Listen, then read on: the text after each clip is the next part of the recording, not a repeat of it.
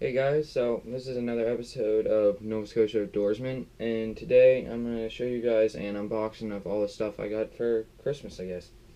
Alright, so I guess I'll just get straight into it. I got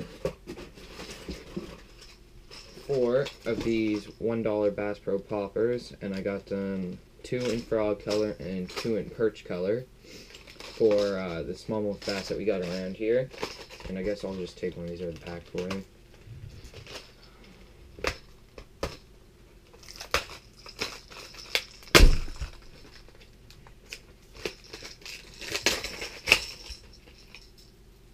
And there's the frog color.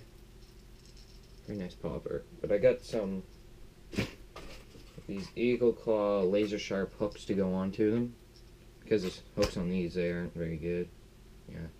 Hooks on these aren't the best, so put those on these, and yeah, hope that these work pretty good.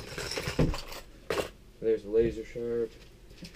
And then I didn't order this, but my mom got it for me. It's 20-pound trilene braid, which I don't know if I'm gonna use this. I might, but I might bring it back and get lighter line.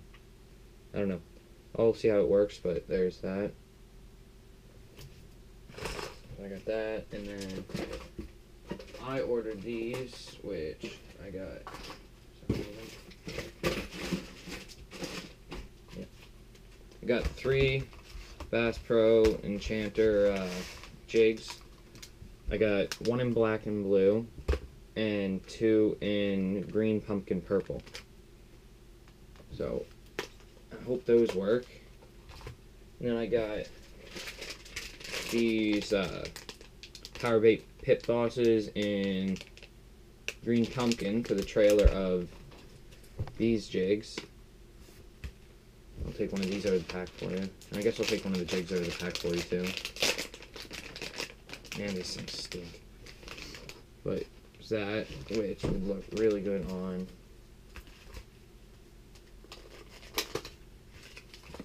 and these jigs, these are in 3/8 ounce, I believe. I think so. Oh no, sorry, they're in a 1/4 ounce. And then there's the jig, which then this would just go on there, basically just like a trailer to the jig. Which look pretty cool. So yeah, got that.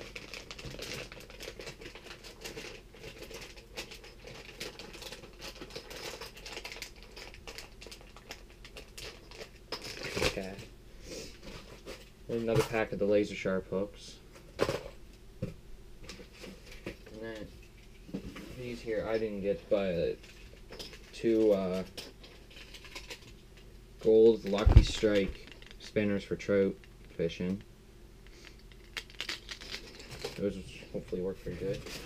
And I got 2 packs of Yum Dingers in green pumpkin with chartreuse tip. Take one of these out for you.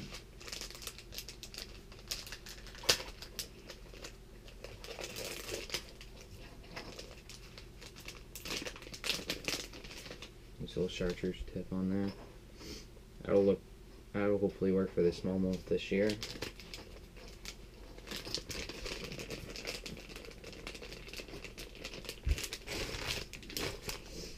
And I got these. I didn't order off the Bass Pro, but I got these in a bar in my stocking, which is 2 Matsuo crankbaits. They die from 10 to 16 feet. That's pretty deep. And one is in I don't know what color these are in. Sorry about me not knowing the colors. I'm not really good with colors.